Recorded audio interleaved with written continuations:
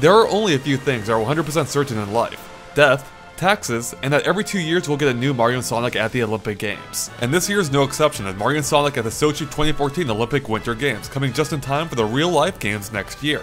Now on the surface, Mario and Sonic 2014 offers quite a lot to do, providing access to 10 different winter sports, some of which are subdivided further, making for 16 total.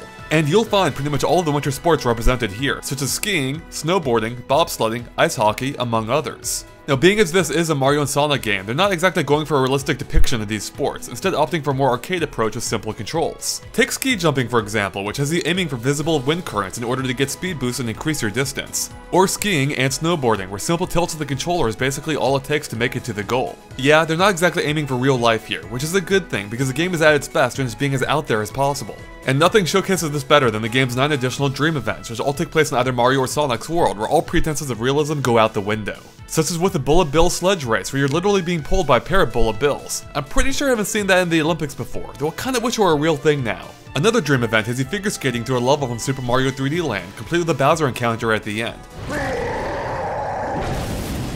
Yep, it's absurd and awesome. The music is catchy and the attention to detail here is fantastic.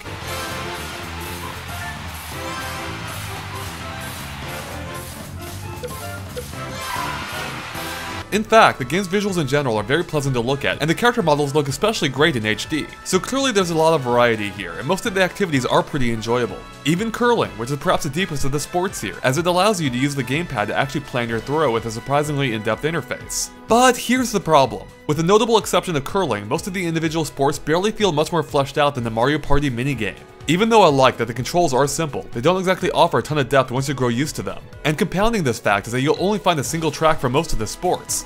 So even if you love alpine skiing downhill, there's only so many times you can run the same course before it starts to grow a little dull. And this applies to pretty much every sport in the game, which is a real shame. I mean, I really did enjoy the snowboarding dream event, which has you racing downhill in a 2-lap Mario Kart-like level. It actually reminded me of one of my favorite N64 multiplayer games, Snowboard Kids. But again, since that's the only level available here, it only takes a few plays to see everything it has to offer. Another dream event has you riding a curling puck in a golf-like game with 2 holes. And it's pretty fun, until you realize it's always the same 2 holes. The closest thing to an exception is the street hockey dream event, which offers up a comparatively remarkable 3 arenas, all of which are based on the Isle de Fino section from Mario Sunshine, which is pretty cool. Unfortunately, in this case, the game's mechanics are so simplistic that even the additional arenas can't make the core gameplay interesting.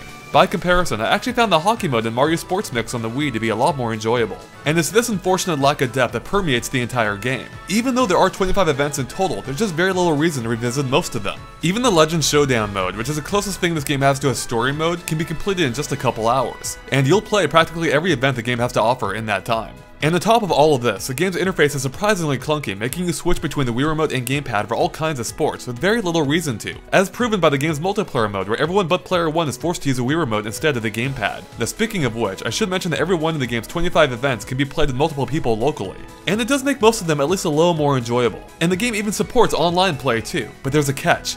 It's only available for 4 events: Freestyle Ski Cross, Snowboard Cross, Short Track, and Winter Sports Champion Racing. So basically, if you don't like racing, you're out of luck. And again, with only 1 track available for each of the modes, it probably won't be long before you tire of all these too. With that said, the online play works smoothly with minimal lag in my experience, although the interface is a little annoying, forcing you to regroup with your friends between events. Although it is almost worth it just to see your me piloting a cute little adorable plane.